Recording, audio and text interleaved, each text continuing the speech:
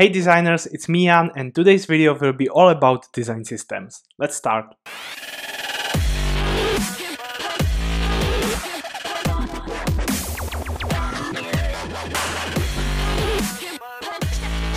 Before you start transforming your wireframes to high-fidelity screens and prototypes in the design process, it's good to define patterns that you will repeat within the digital product.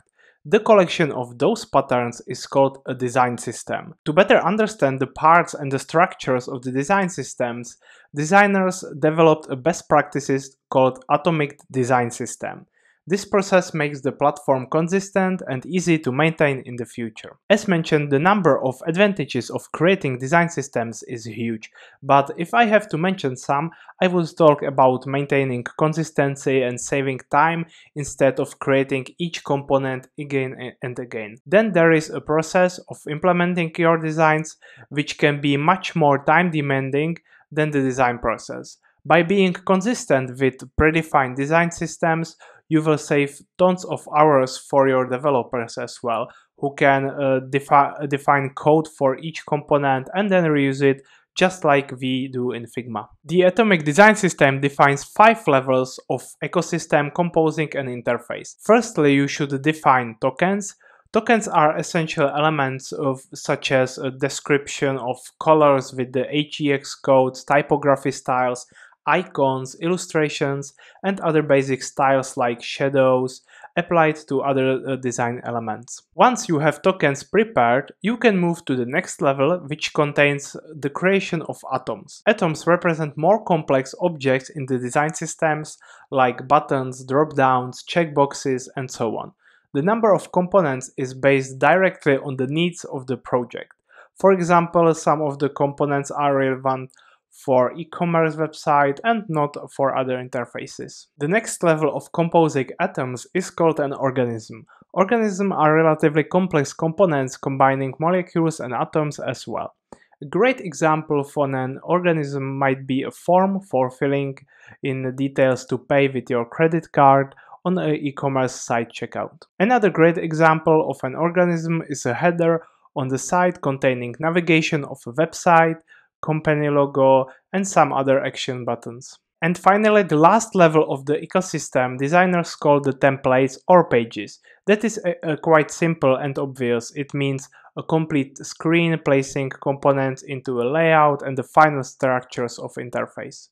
You can imagine, for example, a complete homepage of a website. To get help and get inspired with establishing design systems, designers can duplicate and explore the design systems directly in Figma. Another advantage of design systems is that also the biggest design-driven companies, frameworks, and libraries are sharing the files publicly, so you can learn from the best designers in the field. If you are already working with Figma, you definitely know about Figma community files. It contains tons of free design assets ready to use directly in Figma.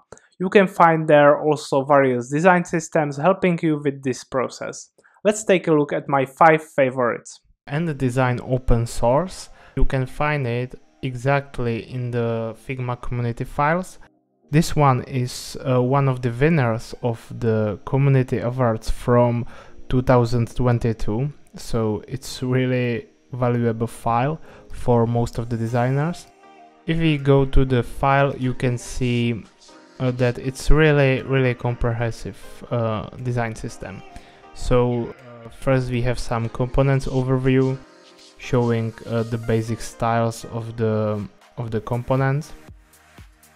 Then we have some templates and pages just to show you how the components work in practice or in real design interfaces. And of course you have there special pages for each component. So you can see, for example, buttons. They are composed to primary, secondary, link, text buttons, divided into particular groups based on its usage. So for example, dangerous indicated some kind of errors or some kind of important step for the users. And design system, on their website you can see that also they have a code for each component. So if you want to use it on your project, you can get React codes directly from this library. The second design system I want to show you is iOS 16 UI kit for Figma by Joey Banks. He is a really active designer within the community, so he continuously updating the files when new features are added to iOS ecosystem or when the entire new iOS version is available. The design system is handy mainly if you work on a design for native apps for iOS. So if we go to the own file, you can see that the file is really well structured, so you can find there tokens like colors, typography, and also components within this page. If we go to some specific components, you can see their keyboard, for example home indicator, which is really handy if you setting the layout for the iOS native app. You can see their status bars, or for example the status bar of a dynamic island, which is quite a new feature of the new iPhones. The next is Pegasus design system, a free UI kit. Pegasus is a premium design system, but even with the free light version you can get quite big value. If we go to the own file, I would mention that I really love the style of the components of this design system, so you can definitely get inspired with the styles or get the full access. I definitely recommend it. As you can see, the file is really well structured. Again, so it's covering all the states of a particular components, for example buttons divided to large, medium, small. Then we have a text input. As mentioned, it's a smaller design system as it is a free version, so you can upgrade to the premium one, which is much bigger. But even with this light version you can get great inspiration and great value. Another design system that I would like to mention is Material X design system UI kit. Just like with the Pegasus, it's light design system UI kit, so you can get the full version for paying, but again even the free version can give you quite big value. You can get again inspired, for example with scaling the typography, with the colors, with the styles of buttons here, with the states of buttons that you should include in the design system, and much more. So definitely you can try this design system as well, and for free duplicate it within the Figma community files. Material 3 design kit.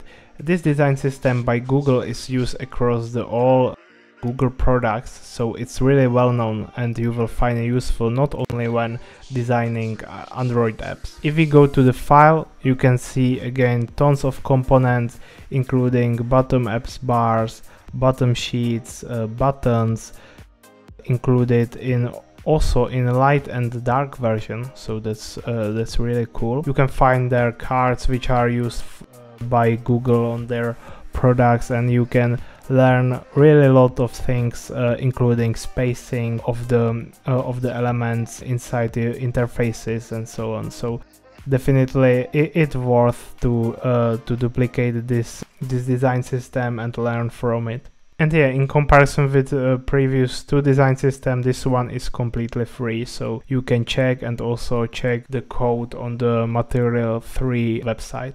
Okay, so that was all for today. I hope you enjoyed the video about the design systems.